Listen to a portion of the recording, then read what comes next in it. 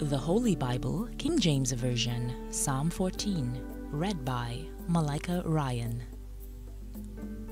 The fool had said in his heart, "There is no God." They are corrupt, they have done abominable works, there is none that doeth good. The Lord looked down from heaven upon the children of men to see if there were any that did understand and seek God. They are all gone aside.